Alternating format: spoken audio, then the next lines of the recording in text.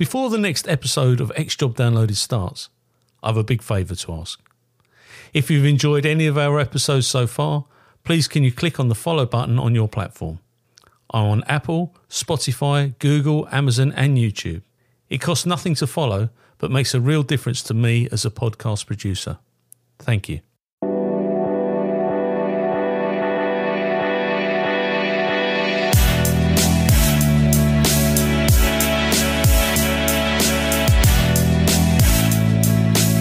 This interview is being taken. My name is Paul Maleary, and this is X-Job Downloaded. And today we're going to interview Michael Sutton.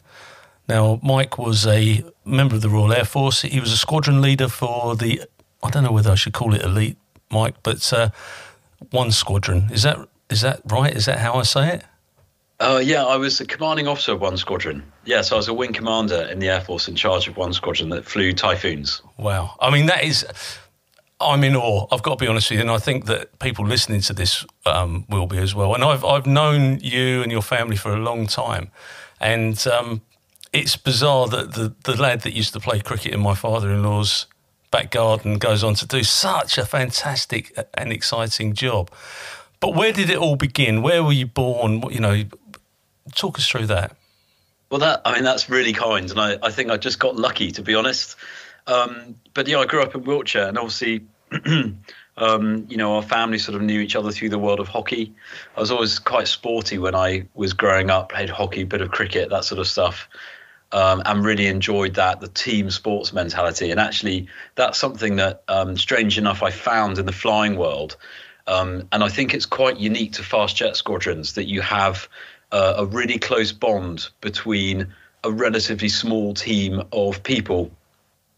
When people think of flying, they think of commercial airliners or transport aircraft, and they generally operate by themselves, and they've got a couple of pilots in the cockpit. But on a fighter squadron, you've got a really close-knit bunch of people. And I think that growing up as a schoolboy, that kind of team environment and challenging, sporty, sort of energetic environment was something that I found in the Air Force, if you like, almost by accident. I grew up in Wiltshire. Went to school near Devizes, a place called Dauntsey's, and then went off to university to study philosophy, which is slightly unusual, but the Air Force weren't specific about the sort of degrees that they wanted. And so that was pretty good, because that was not the most demanding degree in the world. That's sort of 6 hours a week, and it meant I could go and learn how to fly. So I joined the University Air Squadron, flying out of Boscombe Down, which is an airbase in Wiltshire, on the little piston engine aircraft. And that's really where I got into it and found that it was something I was really interested in and wanted to pursue as a career. That's fantastic. I mean, your dad, as you say, he was a massive hockey man, and sadly he passed away a couple of years ago. But and I know the old boy next door, he's nearly 90. He's immensely proud of you, and I know your father would be as well. But your hockey and your work ethos is so huge. I mean, philosophy. There's a massive paradox there, Mike, between doing philosophy and then getting a degree in military planning. I mean, how do you work those two out? Because it just does seem such a massive void between them. There is a bit of a void, isn't there? I was much more, I was much better at sort of English and reading and that sort of stuff at school than maths and science. And I struggled a bit with all of that, which people, again, thinks a bit ironic when it comes to flying aeroplanes, because you do need a degree of maths. So my mental arithmetic's okay. But my daughter's 14 now, and she does maths that I can't even begin to comprehend, all these equations and things. It just baffles me. So I went into philosophy because it was a bit like English, and it sounded like quite good fun. I thought also the course would be full of women, and it was, that's one of the biggest mistakes. I remember walking into this lecture room, and there are 150 people in there, and there are 147 blokes sort of staring back at me. So that was one of my many misjudgments in life. But I quite enjoyed the philosophy. I mean, really, it's for people who don't know much about it. You're studying text, and it actually means a study of wisdom. Right. And what it meant later on was that you can analyze things a little bit. You could reach a position on fairly complex issues and analyze. And then when I came to do I did a couple of degrees later on in the Air Force, international relations and sort of leadership and some tactical planning. And then I actually went on to do a job in strategic planning. And funnily enough, having a grounding in philosophy, being able to assimilate information, analyze it a little bit, and form arguments and generate sort of policy positions on things. Strangely, actually, the philosophy came into its own a little bit there, whereas maybe engineering would have offered something slightly different. So, yeah, in a strange way, the philosophy was maybe a bit more helpful than I thought it might be when I was 18 and fresh-faced at university. Yeah. So you've done 3 years at university, you've got your degree, and you're flying whilst you're at university. Was it a natural progression to go into the RAF, or was the commercial world calling out to you? I actually applied to the Air Force after school. I was one of these kids that's quite young for his year, for their year. So I finished school, I was still 17, and I applied for the Air Force and went up to Cranwell, where you do pilot selection. And that's about 3 days of tests, computer-based tests and group exercises, bit of maths. They stick you in a hangar and you do some leadership sort of challenges with trying to pretend to sort of cross a river using planks and all that sort of stuff. And I didn't get in. So I did the selection, and the Air Force said, well, thanks very much. You've got a bit of promise, but you need to go away and put a few hairs on your chest and really grow up a little bit. And that's where university was great. And I was very much a schoolboy when I left school, and the 3 years at university meant that I could try my hand at flying, see if I had a bit of aptitude for it, and then get exposed to some of the RAF life, the University Air Squadron, which is a fantastic organisation where you get to fly from a military base. You have instruction from current Royal Air Force pilots. You're getting fantastic instruction. You get put through a training syllabus, and if you do all right at that, you can go back to the Air Force. And I guess you're a little bit of a less risky option for them, because they know that you've already seen the world. You know that you've got a bit of aptitude for it. And so halfway through university, I went back to the RF and applied again. And luckily enough, I got in, and they gave me a bursary, which is a small amount of money, which I immediately spent on a motorbike, much to my mum's horror, and finished university and then joined the Air Force after that. I did apply to British Airways at the same time, because they were running a cadetship scheme at the time. Right. And I thought long and hard about, which might be the better route, but I was persuaded that the Air Force would be much more exciting, so I ended up going down that line. Fantastic. And what did you start on? What aircraft did you actually, when you were at university, you were on a small propeller type plane, I assume? I mean, I'm making assumptions here, but what did you start on? Yeah, you're absolutely right. So flying training's broken down into various segments. It's quite a long process. It takes between 4 and sort of 7 years to get to your first squadron as a fast jet pilot.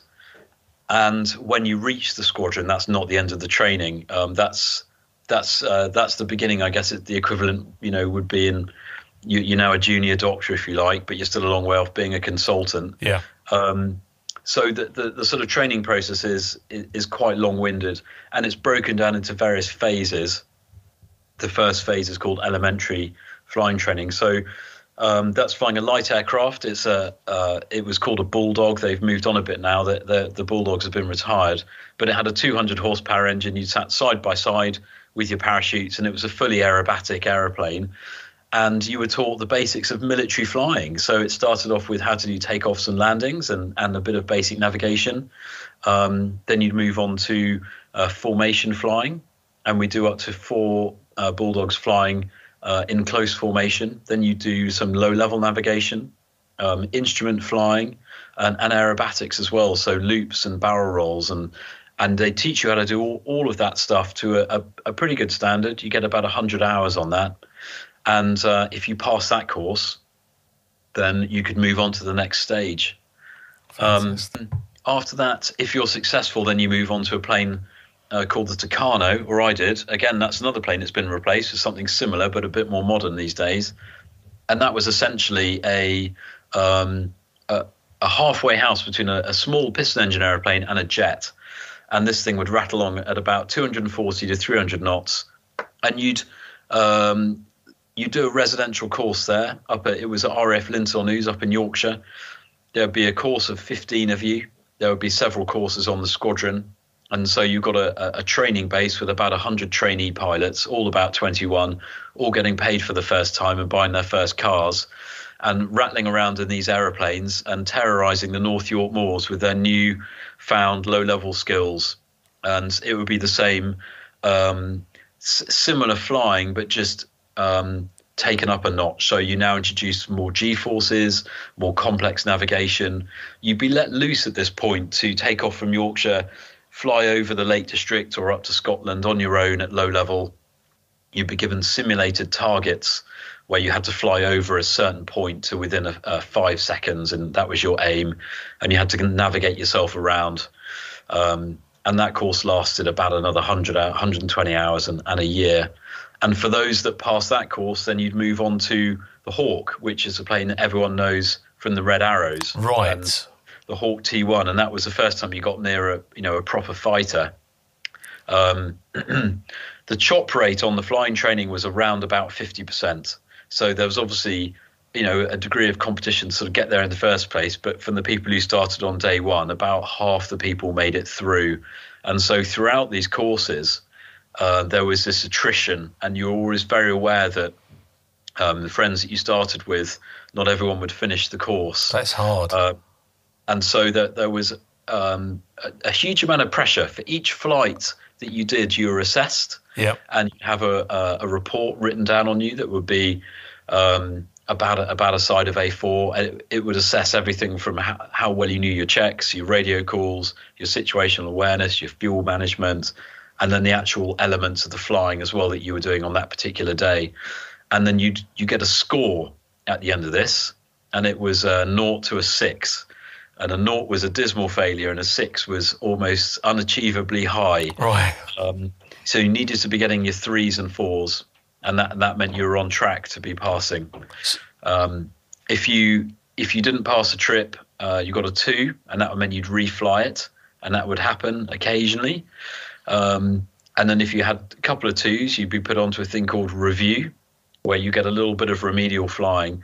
But really, if you had 2 or 3 trips that you didn't pass, that was it. And so people went from doing absolutely fine on the course to 10 days later being removed from training, and that was the end of it. So they go on, sorry, Michael, do they go on to other aircraft, or is that literally the end of their flying career? Normally, they would go on to other aircraft that were maybe a little bit less demanding to fly. Yep. Sometimes that would be the end of their career, sort of depending on what stage they got to. Yep. But quite often, people would, if they didn't pass a flying course, they'd maybe go from flying the Hawk, not get through it. Then they might find themselves on a Hercules, or perhaps they go and fly helicopters or something like that. Right. Okay. Yeah, that makes sense. So if you pass the Tucanos, you're off to the Hawk. And for me, it was there was a backlog in the UK. And so the UK bought into a flying school in Canada called the NATO Flying Training School. And myself and a colleague were really lucky, and we went out there for a year. And the RAF pushed about 20 people through, I think, over the next few years. But we were first out there, which was a great opportunity. I remember being called into my chief instructor's office at the end of the Tucano, and he said, right, you've passed, you're off to the Hawk, but you can go to Canada if you want, but it's a year and you need to go next week. Are you up for it? And I said, yep, I can get my bags. And then we flew out to a place called Moose Jaw in Saskatchewan, which is in the middle of Canada. And it's probably a place not many people would have heard of, but there's been a flying school there for a while, and in the middle of the prairies.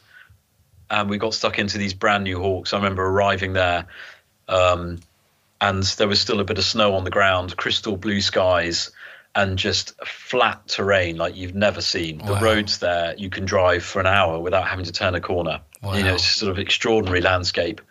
And Hawks in the hangar, these Hawks had about 5 or 10 flying hours on them. So it was like getting into a showroom of Ferraris, just brand new aeroplanes. And getting into these, and then learning how to fly at 400 miles an hour, or quicker actually on occasion. Wow! And that's when it got really interesting and really quick, because you're flying at 7 miles a minute, and when you're flying at low level, it means you're crossing huge swathes of country very, very quickly. And if you start getting lost, you get lost very quickly indeed. Yeah, it's not. You can't put the brakes on, can you? You can't. Oh, shall I just? That must be absolutely amazing. I can't even imagine going that fast. Yeah, it's an incredible thing. You get used to it in a strange way. It's like just operating in a slightly different dimension. So your whole scale changes. And I guess the last flying I did was from the Typhoon, but you get so used to getting airborne from Lossiemouth, which is right in the north of Scotland. And to get where you need to get to over the North Sea, you'd just point just south of Aberdeen on a heading, and you'd go, and it would be 100 miles, and it would take you about sort of 10 minutes to get there. So the sort of the scale and the decision making and the timings that you're using are very different than when you're driving around in a car. But when you're learning it, by God, things happen quickly. Oh yeah. And you're coming back into an airfield at that sort of speed. You're 20 miles away from it, but that's only 3 minutes. And in all of that time, you've got to do all recovery checks. You've got to get aircraft back together. You're doing all sort of systems briefings and fuel checks and radio calls. You add a bit of weather into it, which makes it complex as well when you're skirting around thunderstorms and things. And so you're always trying to think ahead. You're always 5 minutes ahead. And the instructors are always saying to you, don't get behind the aircraft. There's no time to fuss or worry about something. You've just got to be thinking, what's next? And it's a mindset that pilots get into, and that they're always trying to stay ahead of the aeroplane, get the next job done. What's the next thing that's going to catch me out? Because that's the only way that you can fly these things around at Mach 1 and not get caught out.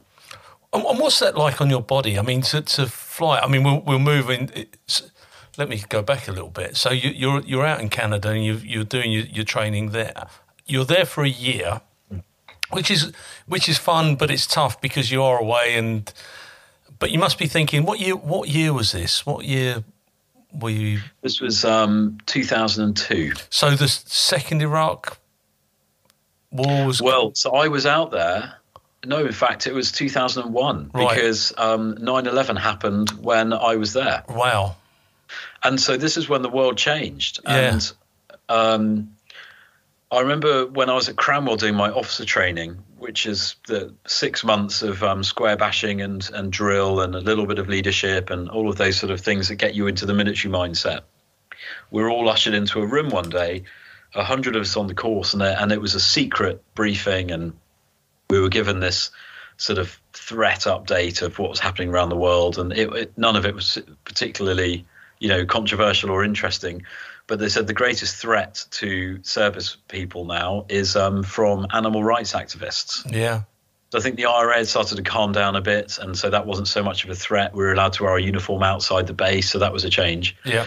And so I was thinking, well, animal rights activists, I mean, they were being violent, and that was obviously the primary threat to the UK at the time. And I cracked on with flying training, and we were all thinking, well, this is all great. We're not quite sure where the next war's going to come from. But we're all 21 and just thoroughly enjoying the whole process of training. And then one day in Canada, I remember we all lived in a big accommodation block, a bit like a halls of residence, to be honest. Yeah.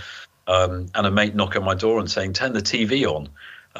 Look what's happened. And it was the Twin Towers. And I distinctly remember going into my buddy's room and watching the second aircraft crash into the second of the World Trade Center buildings. Yeah. And then the whole base went onto this sort of lockdown, and then we're all into work the next day. And I remember the Canadians saying they're at DEFCON 2 or something. It's not a phrase we use in the UK, but no. I remember hearing the phrase DEFCON and thinking this is quite interesting. Yeah.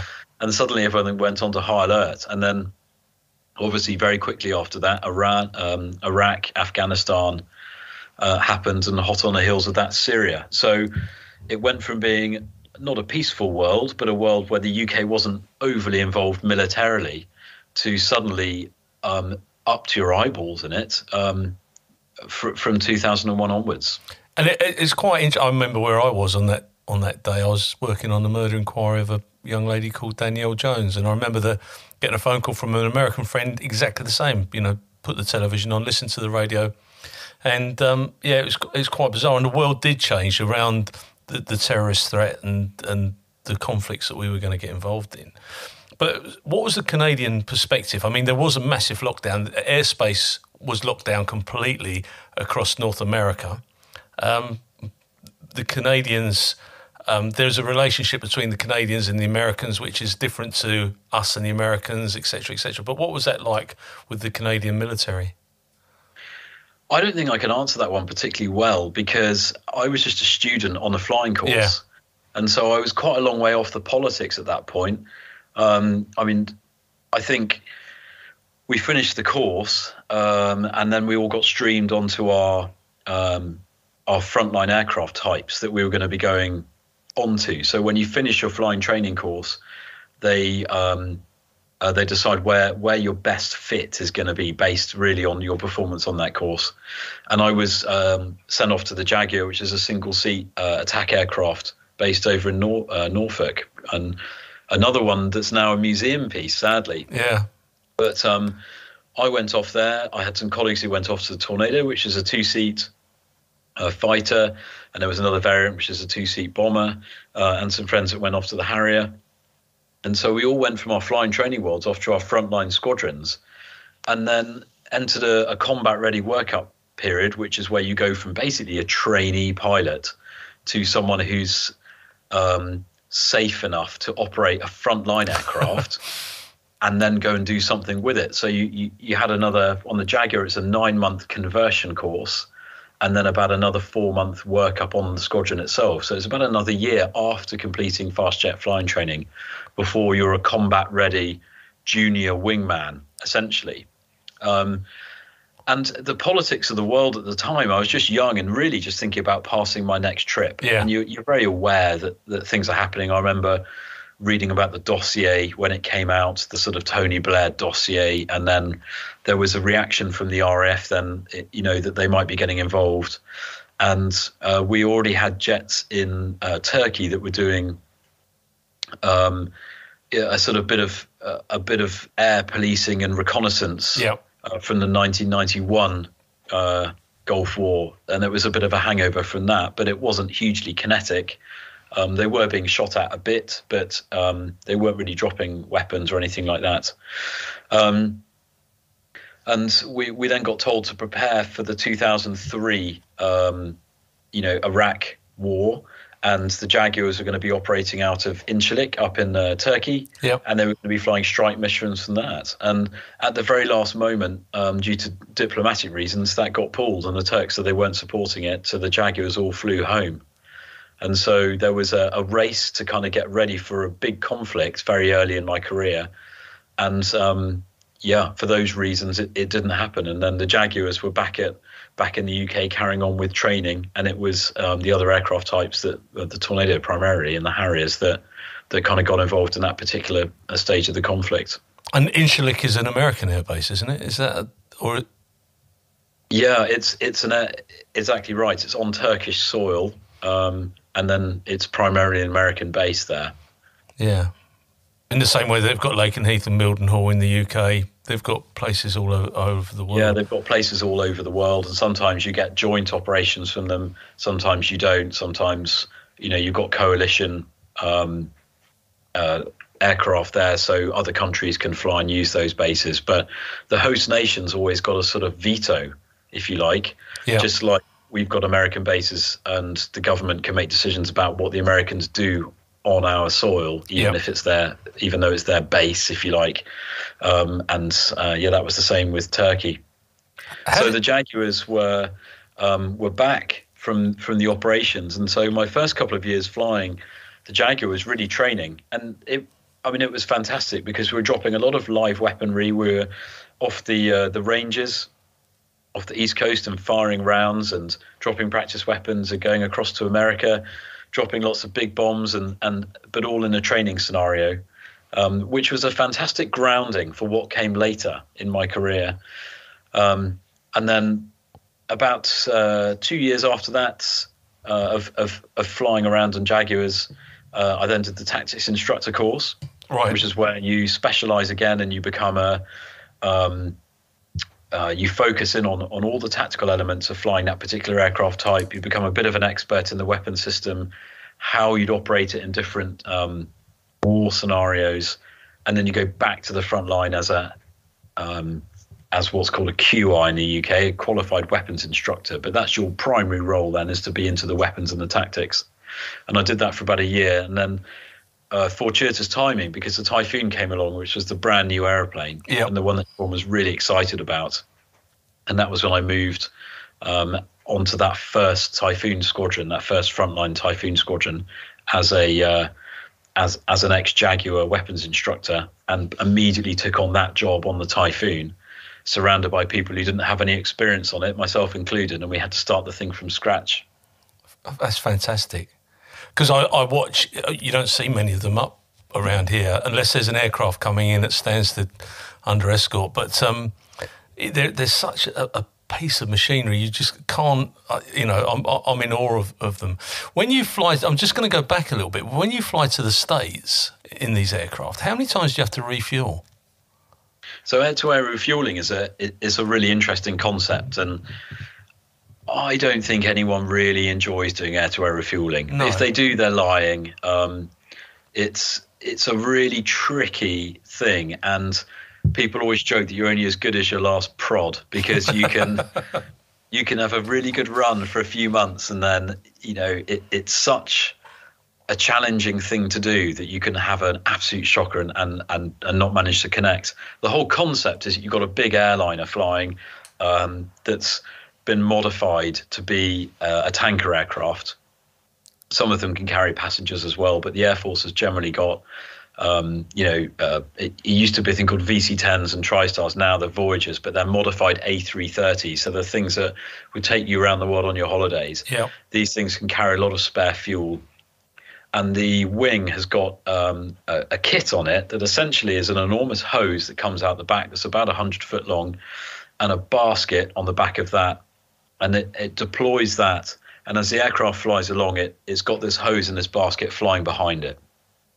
Now, it's all very well if there's no turbulence, it's lovely weather, it's a gin clear day, and the aircraft's just flying smoothly, then this snake kind of flies along behind it, if you like. Yeah. And your job as the fighter, because fighters can only fly on average for a couple of hours, a little bit less if you're using a lot of afterburner. And so what you need to do is get a probe out of your aircraft. So you make a switch, and this sort of arm comes out from beside the cockpit, and it's a refueling probe. And then you fly that probe into the basket that's being trailed by the aircraft in front at about 300 miles an hour. And then you'll make contact with the basket. So you'll fly between into the basket, push it forward a few feet, and then fuel flows from the aircraft in front into your aircraft. And then you top up with fuel. So that's the theory. I used to teach this stuff, and you'd sit in the back of the two-seaters and watch the new guys do it.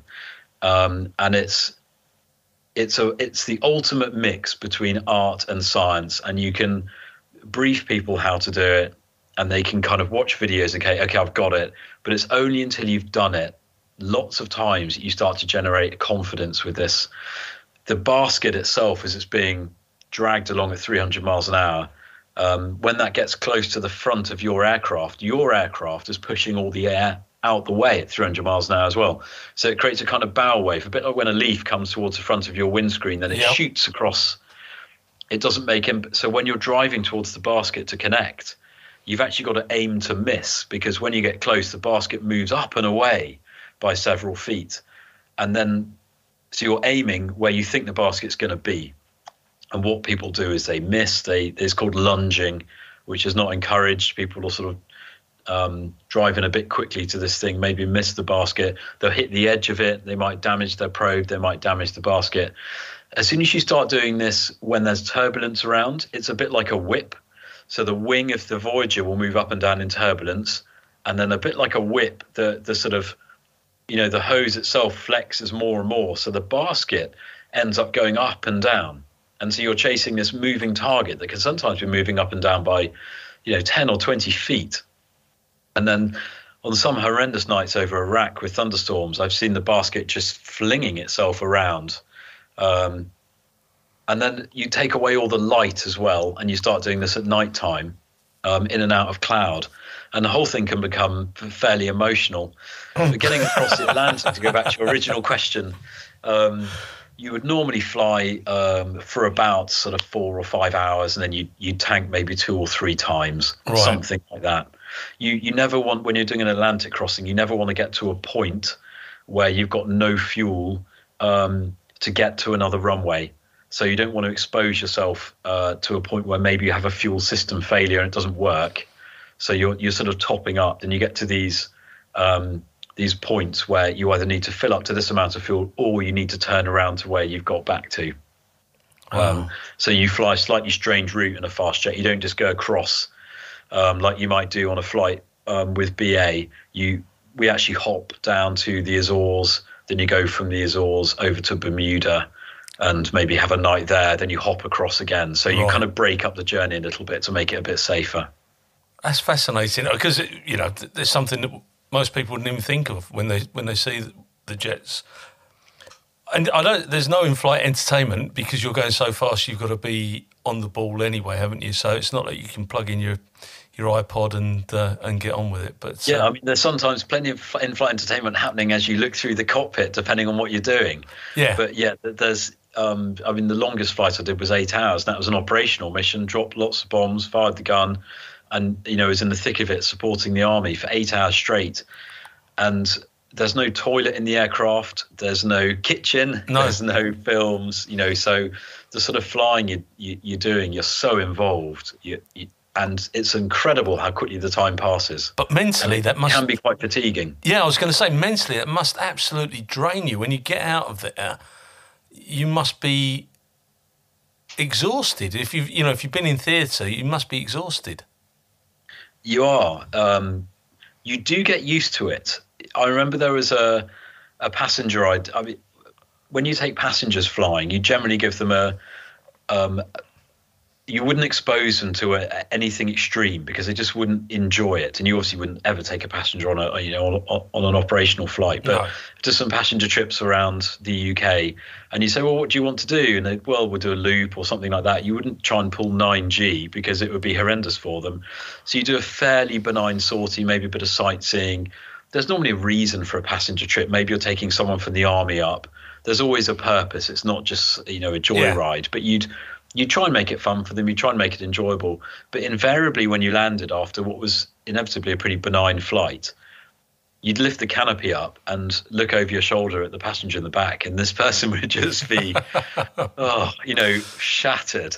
And they kind of climb out of this thing and want to sit down as soon as they got back onto the ground, because it's flying a fighter, such an exhilarating experience. It's intense. Yeah, it's from a sensory point of view, from a risk point of view, from a physiological point of view. The forces that you have on your body as well. Quite apart from the fact that the whole world's rushing by at Mach 1, and you're making these constant decisions, and you're in this little tiny piece of metal hurling around the sky. So it is tiring. You do get used to it, and you notice that when your passengers were tired, and you think, well, I felt absolutely fine. I could go for a run now. And you realise that you've been trained to this point where actually you're quite resilient. But some of the operational missions were hugely mentally demanding, especially the night ones. And you go to the aeroplane. The first thing you do is brief the sortie, and that would take an hour or so. And you go to the aeroplane, but from when you're putting in all your kit, your G suit, your helmet, walking out to the jet, your pistol, all of that, and getting in, from the time of walking to getting airborne, that's almost an hour. You're then in the jet for maybe 7 to 8 hours, in hugely complex, intense sorties, and then by the time you get back inside again, that's probably another half an hour after you've landed. Then you're debriefing the sortie, which takes a couple of hours, writing up reports. So the whole cycle is long. And after some of those challenging trips, I'll just go back to get a bit of food after landing and go back to bed and just crash and think, I'm absolutely whacked. You're just physically drained and you're absolutely mentally drained. But it's compelling. it's exhilarating, and you're part of this intense team that's supporting each other as you're going along. So there's something that's electric about it as well. It's not like a really draining day in the office. I have one of those today where you come back and go, God, I'm glad that's over. It's not that sort of tiredness. It's like a different type of exhilarated tiredness, I guess. Can you imagine though? I mean, I can just about drive a car, but can you imagine the pilots from a Spitfire, Second World War Spitfire, how they would feel now jumping into a Typhoon and experience, because it's like night and day, the speeds and it's the same. It's got to be the same concept, because you're getting an aircraft off the ground and you're going through all those emotions, but it's almost like steroids, isn't it? It's tenfold what the speeds that they were going. Yes, the comparisons are really interesting, and I'm reading a really fascinating book at the moment about a First World War pilot's experience.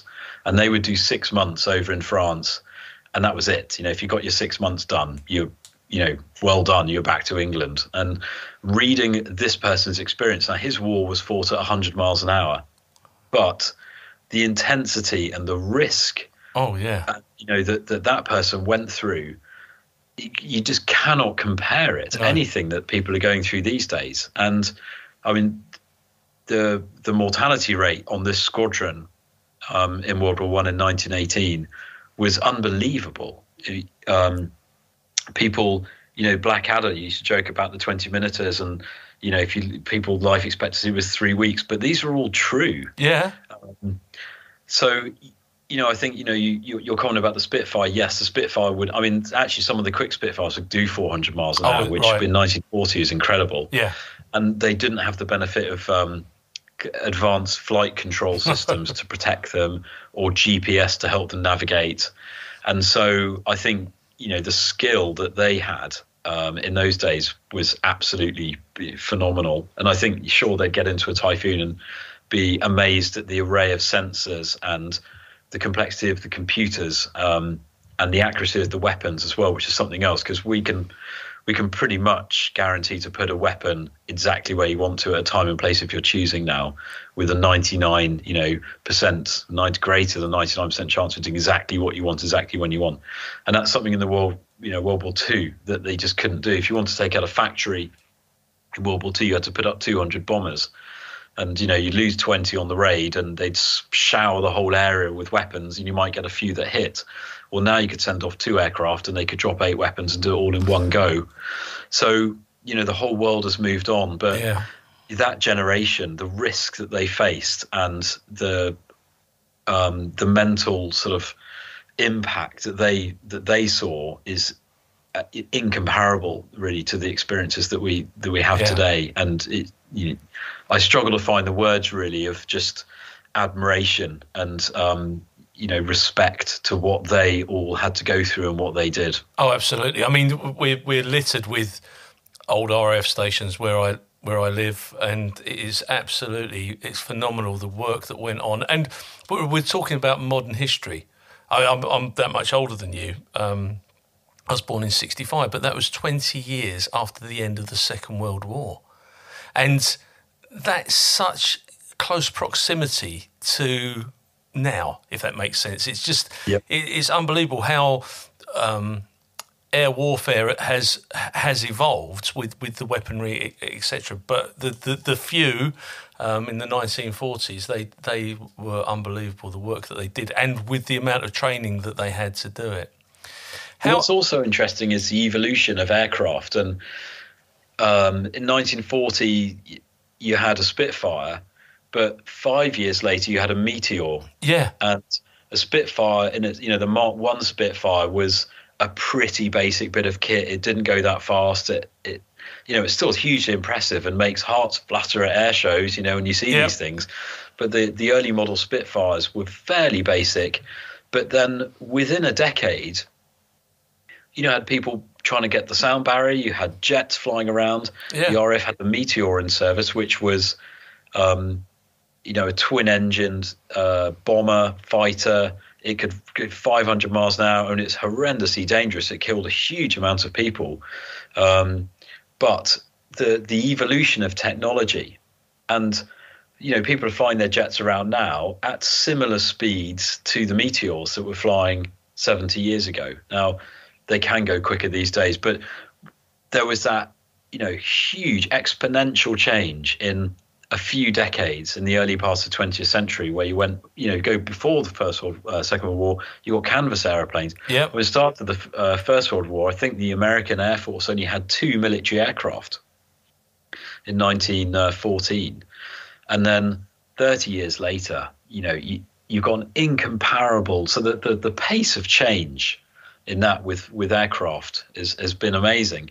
And I think what we've seen recently, or over the last few decades, they have got quicker, sure. And you had things like the Blackbird, the American spy plane, it could do Mach 3. Yeah. But most of the time, fighters these days are flying around at 500 miles an hour. Well, they were doing that 50 or 60 years ago. What you've got really inside the cockpit is a much more clever computer network helping you now. The weapons are more accurate. There's been a much more clear drive towards safety in aviation that there wasn't so much in the 50s, where I think the risk, you had this World War II generation that, flying's risky, so man up and get on with it. Yeah. Whereas now so much effort's put in towards not losing airplanes, for very good reasons, and managing and mitigating risk. And so the whole flying world moves along at different, accelerates and has different focuses at different times of its evolution. So it's very interesting. You see, you're talking about the airstrike situation, which we'll come on to. I was talking to a guy from the Green Berets, and his job was he would go forward to within. They were pathfinders, effectively pathfinders, and they would go within a few hundred meters of the target, and they'd pinpoint the target with a laser, and then the weapons would be dispatched, and it would be nobody else. There'd be no collateral damage. It would be just that factory, that tower block, that whatever it may be, and it was absolutely fascinating. Absolutely brilliant. Yeah, so you're talking about a thing called close air support, which is where. And that was really what we were doing in the Typhoon over in the Middle East, was supporting ground troops. And if you imagine half of Iraq on the eastern side, all up the northern border and into Syria was one great big front line of activity. That's a huge amount of territory where you've got fighting going on, all along it. A great amount of the time, and you've got a very limited amount of aircraft to support that, because fast jets are expensive, air forces are relatively small, and what the concept is that you only use the air power when you need it. And so we would generally be called to support situations where the army don't actually have it under control, or they're at risk. And as you were saying about your colleague in the Green Berets who was calling in airstrikes because they wanted an effect that an aircraft could provide that probably a small group of soldiers in that instance couldn't. And often we were called in when the risk to friendlies had got to the point that their lives were now at risk. Right. And so you would be dropping weapons in extremely close proximity to friendly forces a lot of the time. And when the friendlies are within the blast radius, if you like, the frag radius of the weapon that you're dropping, that's called a danger close drop. And you talk about it on the radio. So you'd be over the top of the situation that was happening on the ground, talking to the soldiers. They'd be talking about what was happening, what needed to happen. Normally there was pressure because the situation on the ground was deteriorating rapidly and they needed a weapon dropped or, some enemy dealing with quite quickly. And if that wasn't done quickly and efficiently, they themselves would be under risk. Their lives would be at risk. And so you're in a very intense moment there where you've got to act quickly. You've got to get the weapon into the right place because all around you are civilian structures that can't be hit. There's collateral damage implications as well to sort of third-party buildings and things that you don't want to accidentally hit, for all of the chaos that would cause. And so you've got to get this thing down very quickly into the right place at the right time, and obviously avoid every pilot's worst nightmare, which is the blue on blue, which is where you've ended up killing your own troops. Yeah. And so very young pilots, I was in charge of the squadron, but we were sending people off day and night for these long trips where they were doing this every single mission. And people would be flying these trips 6 or 7 or 8 hours, coming back. The next day they'd be doing planning and briefing, then they go again. And then they'd have a day on the ground, planning and debriefing, and they go again. And they'd be doing this for months on end. And so I was just hugely humbled by the performance of the pilots on the squadron that did this. And we dropped hundreds of weapons out in the Middle East. They all worked. They all hit their targets. There was no collateral damage, and there were no civilian casualties.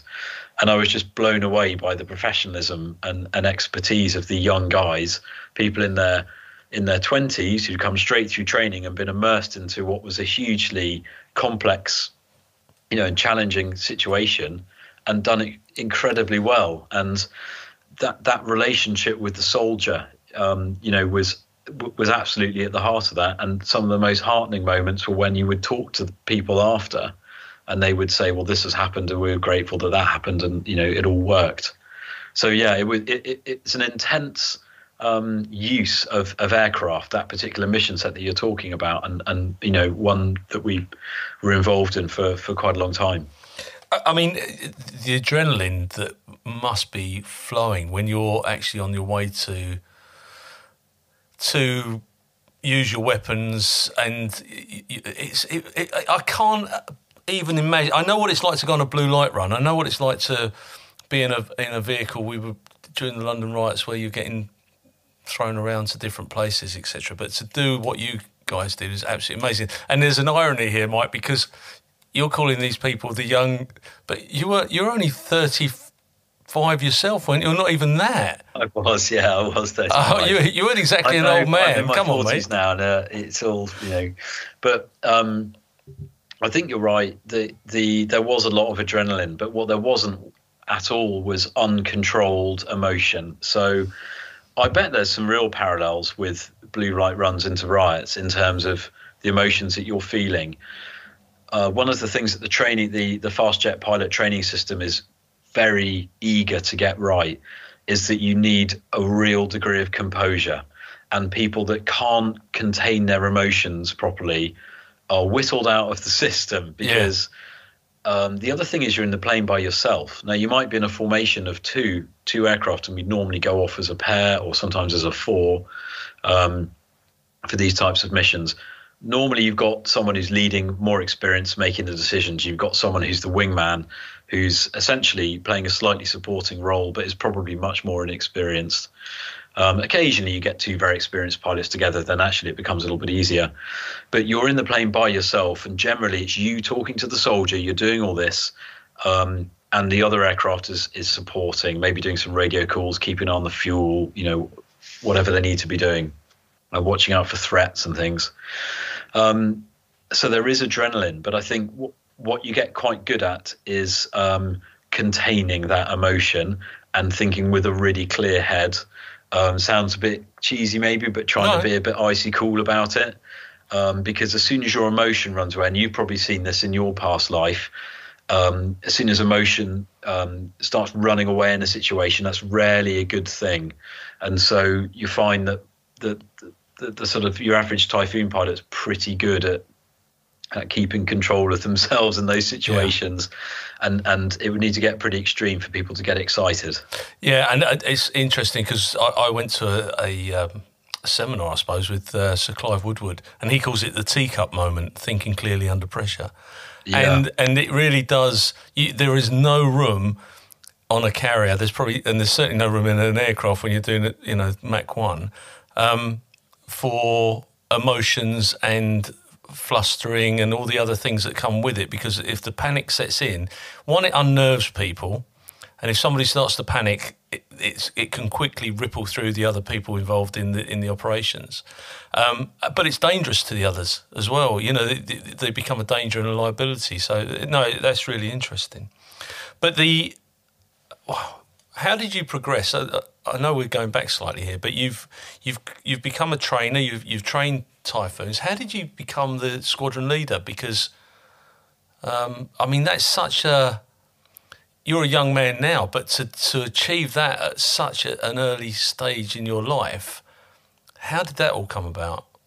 So I was a Jaguar tactics instructor, then luckily moved across to the Typhoon when it was coming in, and then did a couple of years as essentially the tactics instructor on the Typhoon, but we were all learning together, really. And so I remember my squadron boss said, right, we need close air support procedures writing for the Typhoon, which is the mission set that we've just been chatting about. Yeah.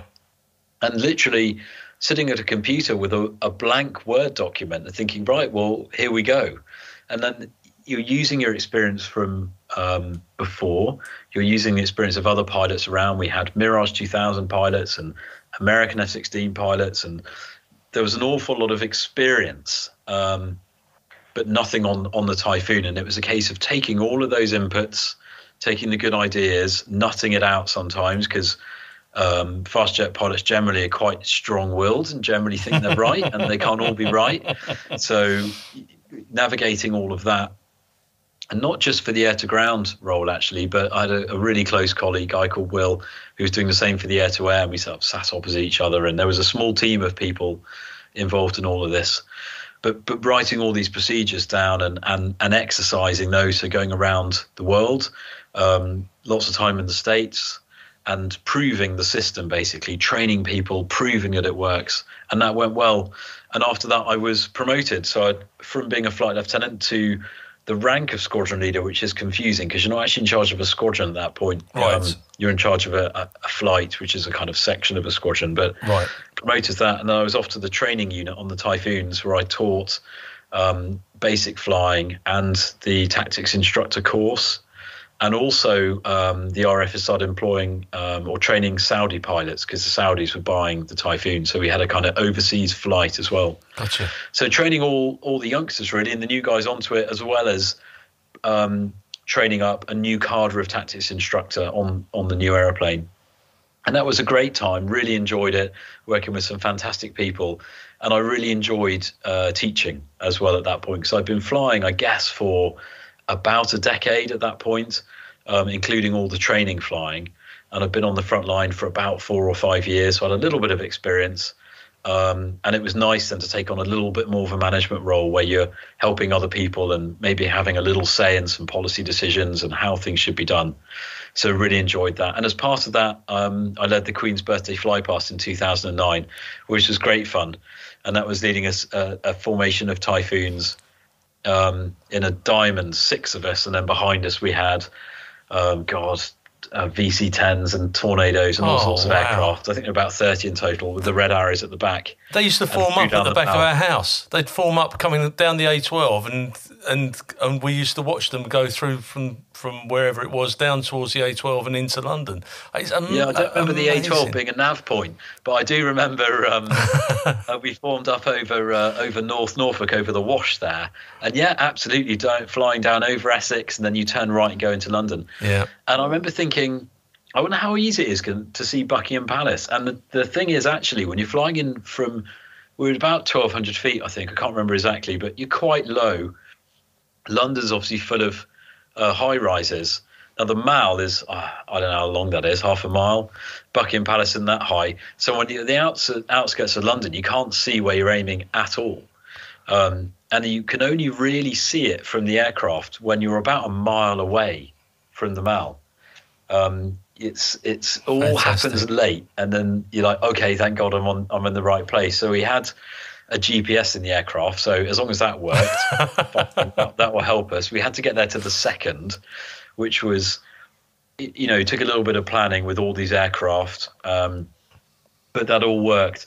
But they gave you a flight before the Queen's Birthday Flypast in a helicopter, where you flew the route in a helicopter just just to do it beforehand. Okay. In case your aircraft navigation system just went out to lunch, and you're suddenly then leading all these aircraft, dozens of aircraft behind you, you needed to have a rough idea of how to get across London visually.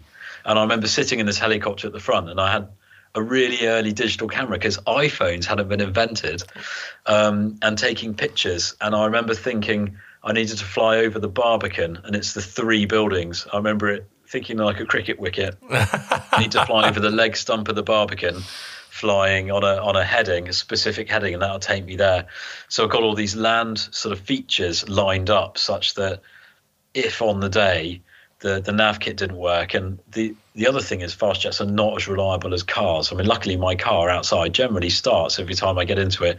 Fast jets are nowhere near as reliable. You always have these little system failures and bits of kit that don't quite work, and that's because industry only ever builds a few of them. So you're almost in pre-production models of cars, you know, so they're not quite as reliable as you might think. They're not as reliable as airliners to take you on holiday.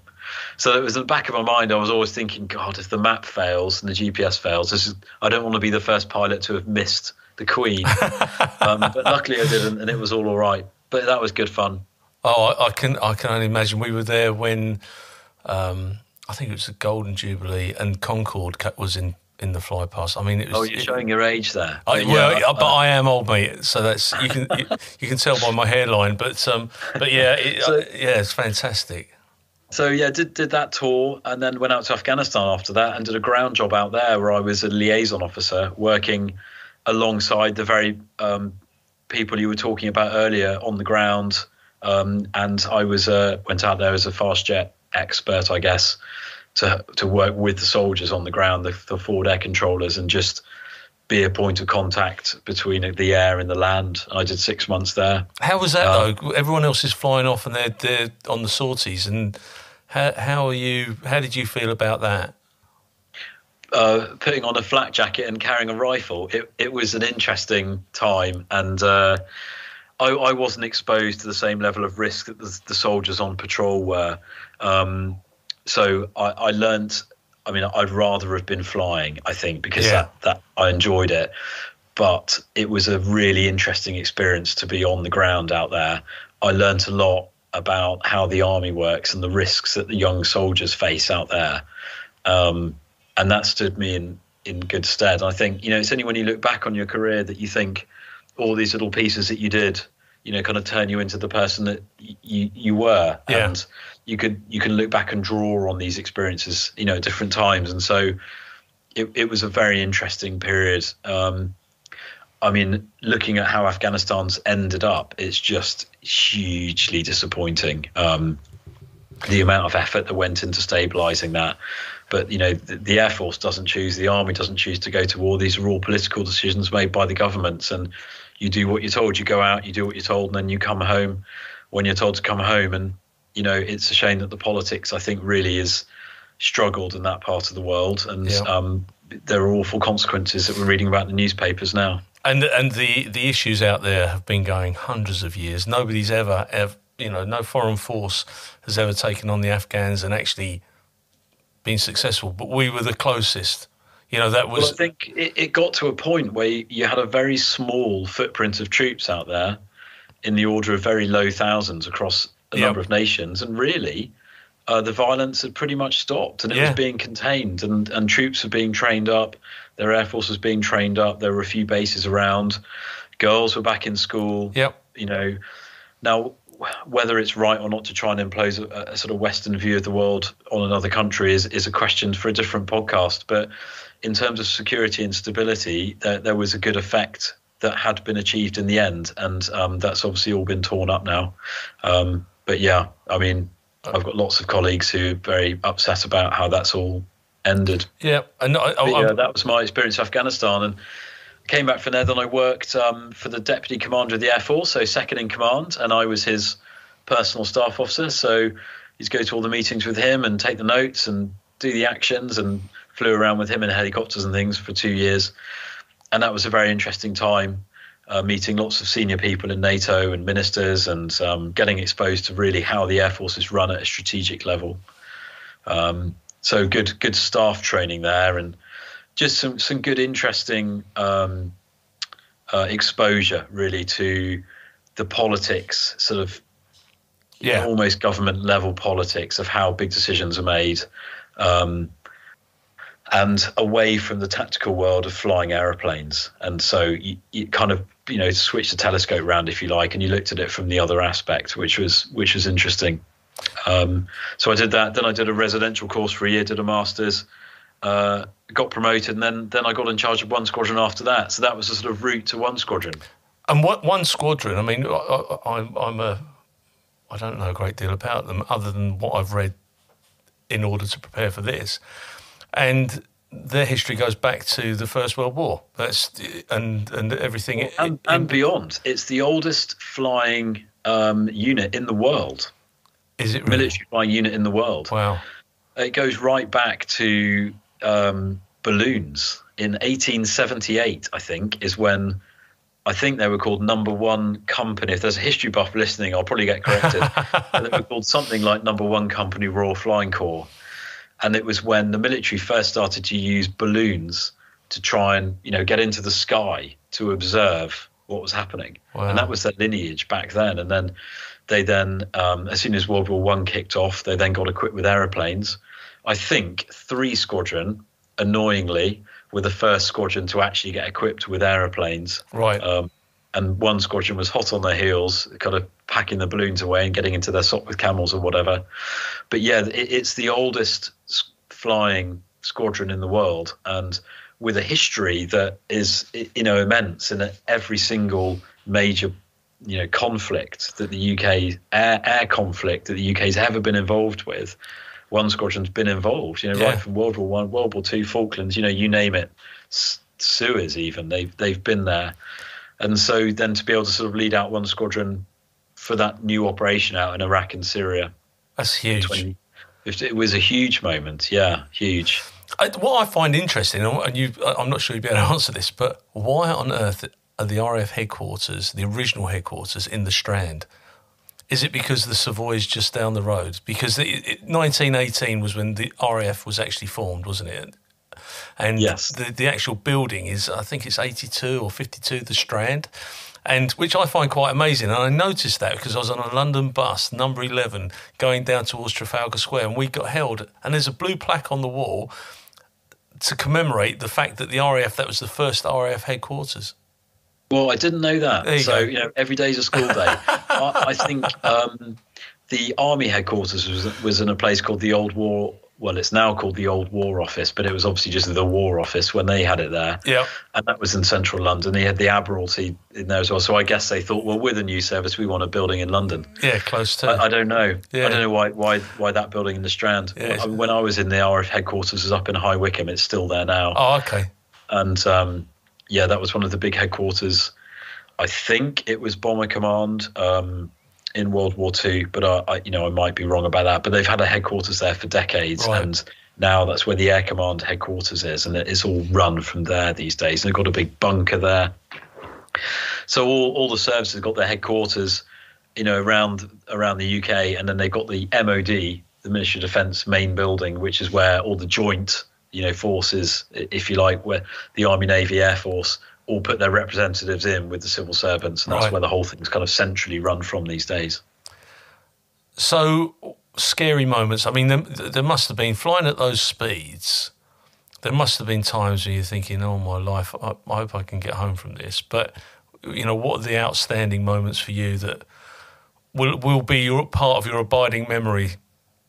I think you're right. Every fighter pilot has used up several of their 9 lives and had a few lucky escapes.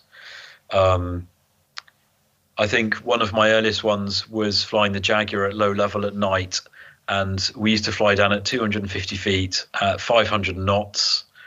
So that's pretty rapid, and without really any sort of computer assistance whatsoever. So you'd be flying on night vision goggles, which all they do is take the existing light and illuminate it a little bit.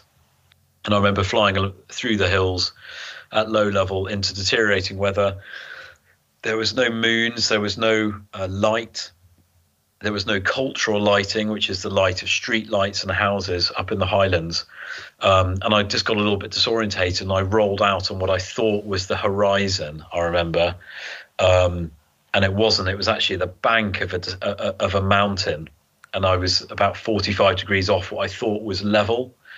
And then the whole world didn't really make sense. And I remember we had a Warner, when you got too low, a rad-out Warner that was set at 250 feet, and this thing suddenly pinged. I remember the rad-out decreasing quickly, and in front of me, I just remember seeing this rocky outcrop, and I can distinctly remember seeing these cracks in the rock in this sort of what looked like a tree, and just pulling back with all my might on this aeroplane and just zooming away straight into thick clouds and up through the Highlands, and just pleading that I didn't hit a hill on the way up, and I didn't. And I sort of popped out of this cloud at about 8,000 feet, and I was a second away from going into the hills. And I suspect a lot of Jaguar pilots have had similar instances with that. But that was just a training one. Operational moments, I had to strafe, which is where you fire the machine gun at low level. And I remember it was over near Fallujah, so there was lots of people on the ground, quite a built-up area. There was a lot of threat from handheld infrared missiles and machine guns and that sort of thing. And we'd already been dropping weapons in this particular area, but I had to then get down very close to the enemy and fire the gun from very close range, and that meant getting down to low level. Now I was going very fast, and it was all fine, but I remember feeling hugely vulnerable at that point as I was low over the ground by myself, thinking one bullet here that goes through and takes out the engine, and I'm ejecting into the arms of people that I really don't want to be ejecting into. No. And I remember my heart beating so hard against you wearing this tight sort of jacket. And I remember that, just thinking, God, I hope I don't have a heart attack. I remember at the time, just the blood pressure must have been off the scale. And actually, I almost had a mid-air collision over Iraq at night as well with a tanker aircraft where we were just flying in a circle over a town. There'd been a couple of drops, and I was looking down sort of in a left-hand turn down through the canopy, and my whole vision just went blank for a minute, and just something passed right in front of the aircraft, and I lost all vision. And then I looked back up and thought, God, what on earth was that? It was pitch black, nothing to see, and your mind, like, your world slows down, so you're probably thinking in milliseconds now. What was that? I thought could it have been a missile? It wasn't lit up like a rocket, so I didn't think that. It probably wasn't that. It could have been other aircraft. But I then rolled into a left-hand turn to look where this thing had gone to, and I looked right down the back of a tanker aircraft, in a view that you've got normally when you're about to plug behind it. So it had been in a left-hand turn. I'd been in a left-hand turn, and I'd missed its wingtip by inches. Nothing. And I remember getting into. Got on the radios, and we found out who it was, and the air traffic controller made a mistake and put us both into the same part of the sky at the same height at exactly the same time, and we just almost hit each other. And it hadn't been picked up on the radar. They don't have a radar. There are some systems you can use in peacetime when you're flying around in the airways that deconflict you, but for various reasons operationally you don't turn all of that on. Right. Yeah. So we didn't have that protection. And so we just missed each other by a whisker. And the pilots in their aircraft heard the noise of the jet go, right past them, which shows how close it was. Wow. So, yeah, that was an interesting one. So I've had a few. You've had a few. Now, before I go on to, you were awarded the OBE in 2017. What was that? What was that like? I mean, it's fantastic, and you're such a young person. Some people will never get one, but you're a very young person to receive that. But what was that like when they told you? Because you get told a little bit before the announcement. Yeah, they tell you, then they say you can't tell anyone. For a few days before, so you're kind of keeping this thing quiet. I mean, it was lovely. It was a huge honour. I guess it's. Fantastic to be recognised in that way, and I was just really delighted with it. We went to Buckingham Palace. Prince William awarded it. My mum was there, my brother was there. and my daughter was there with me as a team, and then we went out and had a lovely dinner afterwards, and it was just a fantastic day. It was great, and a huge privilege to have received it. So yeah, lovely thing to have got. I mean, and I got it for all the work that we did out in Iraq, and one of the other guys on the squadron the following year got an MBE for for his contribution as well, and I was more pleased for him. It's a strange thing, really. It's the team that earns these, and there are 130 people that went out and all did a brilliant job. And I was absolutely delighted to get recognised. But really, it was everyone that earned that thing. And I always feel that, whenever anyone mentions it, it was the whole team of people, all the engineers, the intelligence officers, the pilots, the suppliers, all of the IT guys, all of those guys and girls. It was such a team effort to get that. And, there were some awards that came out of it, but it was a team effort, and just immensely proud of the efforts of everyone else, really. You're a very humble man, Michael Sutton, I tell you. I think it's fantastic. Now, what about your heroes?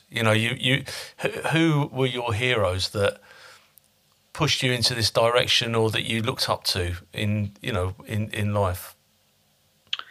Yeah, it's a really interesting one, because sometimes I get asked what my favourites are, and it's a bit like a favourites question, isn't it? And I'm really bad at favourites and pinning it down. But I think I joined the Air Force not really because I wanted to follow in any particular person's footsteps, but out of a vague sense of wanting to do something good for the country. Having watched a few war films and things like that, and a sense of patriotism, and also, the prospect of an exciting career. I think as I got more into it and read a bit more around people who've been successful in that world, you then pick up on, pilots you find inspiring. I guess two I'd mention. Robin Olds, who is probably the most famous fighter pilot in America. And they, to this day, and actually, bizarrely, I'm in touch with his daughter, because he was in charge of one squadron for a very brief period in the 40s. He was an ace in World War II. Wow. As an American in the UK. He then did an exchange in the RAF on one squadron, and for some strange reason, he ended up being the boss for a period of time. So he was the only American at the time to have ever commanded an RAF unit. And he then went on to be an ace in Vietnam. And he was probably the Vietnam fighter pilot. He was big, brash, married a Hollywood film star, lived life to the full, had a great big moustache, always out on partying. A fantastic pilot who everyone just revered and respected. And he had this of its era approach to flying that you just think that, if you can bottle that, absolutely fantastic. And one of the things I really admired about him, apart from the fact that all of the pilots admired him, was that his team, his broader team, his engineers really liked him as well and really respected him. And sometimes in the flying world, you get this divide between the officers and the men, or the pilots and the engineers. And that's something that I always really wanted to minimize. And I wanted to run the squadron flat, where the most junior, newest person could talk to the most experienced, oldest person with good ideas and talk on a level. And the military doesn't really like levels. It likes hierarchy for various good reasons. But I think there's an awful lot to be gained from having an environment where people can talk openly to each other. And I think Robin Olds espoused that, in armfuls. And so he became a real sort of, I've learned more about him since I've stopped flying fighters, really, but, an incredible man. And we got in touch with his daughter, who visited the UK and visited the squadron. And, I think that was a lovely moment, because she does a bit of a speaking tour about her father. So he was one. And strange enough, a guy called Keith Park, there's a statue of him in London. And you might, someone that a lot of people, even, sort of history buffs or Air Force buffs don't know too much about, but he was in charge of the Battle of Britain as an air marshal. And he was fought in the trenches in World War One in the army, and he then went on, joined the RAF, and then he rose up the ranks and was very senior. And he ran the group, which is the sort of, organisation of fighter pilots in the Battle of Britain. He had his own aircraft, and in the daytime he'd be doing his staff work and running the battle.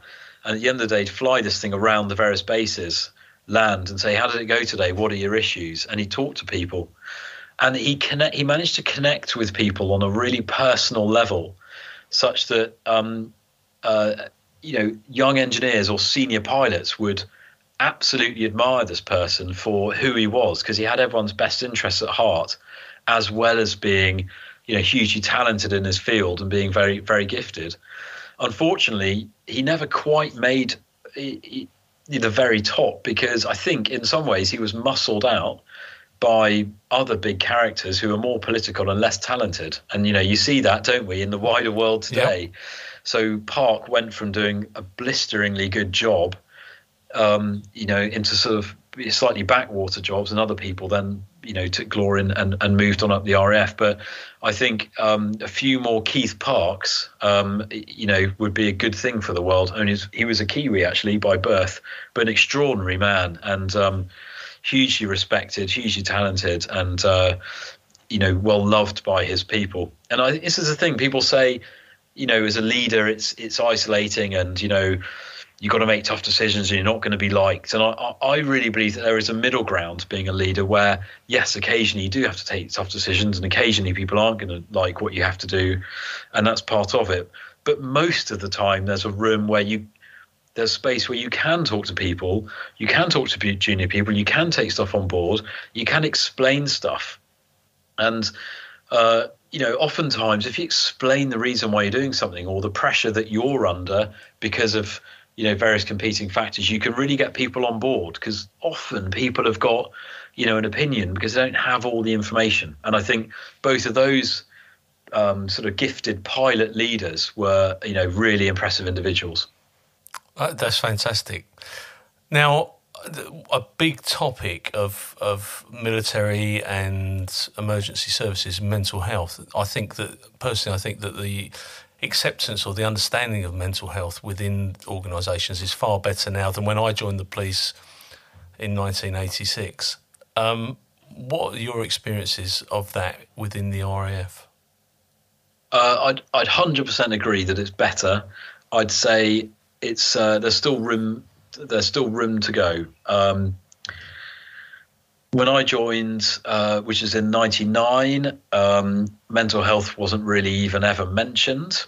When I left, it was something that was mentioned a lot. And so I think that was a good thing. I've had some pretty awful first-hand experience. I've had two great friends and colleagues that have committed suicide during their time in the Air Force when they stopped flying. Awful. That's happened, and since there have been more, and I think the suicide rate in the forces is significantly higher than it is in general society, and that's undoubtedly because of the pressures that gets put on people due to a variety of different factors. I think below that sort of extreme impact, there's also a level of pressure that gets put on with just moves, time away from family, exposure to sights and sounds. I'm sure it's the same in the police that, in a normal walk of life you don't get. I've got huge admiration for what the Army did and the pressures that those individuals had to cope with, particularly in Afghanistan and Iraq. And there's the instances of PTSD and things there are, it lurks. And I think one of the interesting things is that this stuff doesn't come out initially. It can sometimes take years to come out when people aren't in the services. I think when you're in the services as a regular, there are a lot of there's access to a lot of support on base and with sections that can help you. When you leave, there's very little. You're sort of thrown to the NHS, and there are some fantastic solutions out there, but often people get missed, and the NHS can be a bit hit and miss. I think you've got a charity sector that really stepped up over the last 20 years with Help for Heroes and Combat Stress and fantastic organisations like that. But really, I think, some people who are very proactive or maybe have got supportive families can get help. But I think there's a lot of people out there who don't get help, maybe don't know who to turn to, or they're struggling by themselves. And when they've left the forces, that's it, they're on their own. So I think, mental health is great. It's getting a bit more attention. There have been some great initiatives and some fantastic charity work. But I think, we're only really at the beginning of that journey still. Yeah, I agree. And I think some of it is around value, because the difference, there are a number of differences between the police and the military, and I would never try and compare them, like for like. But we retire after 30 years, for instance. So we've already carved our way through life. We haven't got those stresses and strains of having to start by buying a property or, getting on the ladder. And we're a lot of young service personnel, you leave at 40. You've done your 22 years, you leave at 40. All of a sudden, you're starting again. And you haven't got that camaraderie wrapped around you either. You could be going into some job in Civvy Street that you may not enjoy because you haven't got your mates around you. And I think that those pressures come to bear quite considerably as well. And yeah, I've had a couple of mates who have decided to take their own lives and who were in a military background, and that's it's so sad. I think everyone dips when they leave the military because, especially if you've done, long enough to get vaguely institutionalized, and that it's not just a job, it's a way of life, and it's your friendship group. It's a structure, it's a routine, there's a reward to it. There's all these things. And I think it's either Prince William or Prince Harry that said when they left, it was like getting off a bus at a deserted bus stop, and the bus with all your mates in it, and you just stand there and the bus drives off with all your mates on it, and there you are. And I thought it was quite a neat analogy, and I felt it a bit myself when I left the Air Force, and I joined a company now with quite a lot of ex-military people working. So, there's a bit of a sense of culture there, which I can relate to, which I'm very lucky. But yeah, you're whipped away everything that you know, and you're into a completely different. Some people struggle to even know where to live. Oh yeah, absolutely. And yeah, you are really starting again quite often in midlife or early midlife, and your social network's gone. No one's organising summer balls and all these nice things that you enjoyed. It's all gone. So I think everybody struggles a bit, and some people struggle a lot. Yeah, I agree, and that's where we step in. With the recruitment side, we're trying to pair people up at the moment with different roles, and it's to give people that value. But so, what are you doing now? I mean, you're an author. You've written a book called Typhoon, which is available on Amazon and all the other outlets, Waterstones. Everyone's got it for sale. What was that like, writing a book? I mean, I think it's fantastic. I wish I had the ability to do it. But what was that like to see your name up in lights? I saw that you were signing your books in some branches of Waterstones, etc. How was that for you? It's been a really fun project, and it was lockdown, really. Lockdown, lots of time on my hands, and I'd kept operational diaries and when I was flying, and I thought nothing more than that these were pencil scribbles. So every night I'd gone to bed, wrote a little bit, and during lockdown I thought I'm going to write these up onto a Word document so that it's just there, and when I'm dead and buried one day my daughter might actually read them, and I just thought I'll just type it up really for posterity. But it grew and grew, and then a couple of friends read it and said, "Oh, keep going." Then it turned into a book from that. So it was the whole Typhoon experience, and then bolted on a bit about training and things and how I got to that point. And fantastic. Then, luckily it got picked up. And then I got a fantastic editor in Roland White, who has written Vulcan 607 and some other great books. He works at Penguin as one of their directors, and so he took it on as the editor. And then, it was published in November last year, 21. And so it's been awesome to have that on the street. So I've really enjoyed that.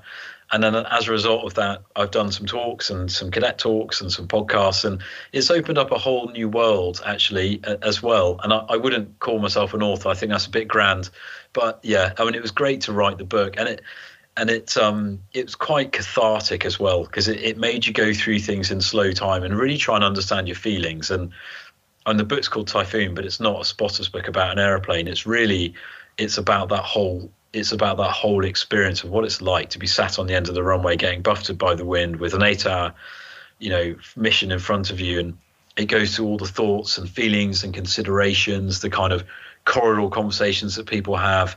So you really get immersed into this hidden world of what it's like on a combat unit, and the pressures and the teamwork and all of that stuff as well. I've really tried to expose all of that with it. And so far it's had a really great reaction, which has been fantastic, and some nice reviews on Amazon and all the rest of it. So I've been really pleased with that. Oh, that's brilliant. Yeah, I looked at your reviews and I thought, wow, yeah, this has been so well received, and long may it continue. But so what are you doing now in the private world? You walked out, you handed the keys back to your aircraft. Yes, and what are you doing now? I wanted to get flying again. So after finishing on one squadron, I did a strategic planning job in the Ministry of Defence, which was doing crisis and contingency response, and contingency planning, and it was. I did that for 2 years and thought it was interesting. We did some good work there, but I thought I don't want to do this for the next 20. In the Air Force, when you've run a squadron, that's your flying days done. It's a bit of a travel agent. You can't really go back. So, and also clearly not old, but I was 40 and I thought, well, I can't go back to being 21 again. I'll go and do something a bit different. And so I got the commercial pilot's license, and then I'm still in the defence world though. So I've worked for a company called Draken, and we fly modified business jets. And we've just got a small fleet of fighters actually as well. And we do electronic warfare and radar jamming and all that sort of stuff, working with the Air Force and the Navy and NATO. And we fly these jets at ships and at aircraft and pretend to be essentially the bad guys and the enemy. And we're a training asset now. And so we'll fly around the world and do that. And so I do some flying and I do some management, and that's my new job. How much fun is that? I mean, you from someone who's gone from philosophy to flying around the world pretending to be the enemy. I mean, that's fantastic. It's great fun. Yeah, it's a good job, and I'm very lucky. And we've got about 50-50 ex-military sort of percentage wise. So we've got civilian pilots as well who we train up and teach them all the skills, and then we've got people who come off the front line and fancy this and have a bit more of a stable existence. And so, yeah, we had an ex-Tornado pilot join recently. So, yeah, and so we get a bit of crew room banter and a bit of culture that we all know from before, which is nice. But also, at weekends we're at home and we're not away, and the evenings are generally free. So it's a bit more of a normal existence as well, which is great. Well, do you know what, mate? I've got to say, I found you absolutely fascinating, what you've been talking about this evening. No, I have, honestly, I have. I really, everyone I've spoken to so far, everyone's got a story, and everybody's fascinating, but yours is particularly fascinating because it's not something that we experience. How many fighter pilots are there in the RAF? That's the reality. 150 probably, something like that. And out of 66 million people in the UK, that's what we went to. We went to Buckingham Palace. We're very lucky to go to Buckingham Palace to a Christmas party, and Her Majesty turned up, and there's like 40 people there, and I had to pinch myself because we were 40 people out of 66 million, and this is what I'm talking about. 150 people in the UK fly fighters, and you're one of those, and I'm really, really grateful. No, it's a great pleasure, and thank you very much for having me on the podcast. Michael, thank you, Mike. Please send our love to your mum, and I wish you every success for 2023. But before you go, is there anything you'd like to add, alter, or correct? No, absolutely not. No, it's been a massive pleasure, and thanks very much. Enjoyed it. Thank you very much. I'm very, very grateful. Take care, mate. Cheers. Cheers. Bye-bye. Bye-bye.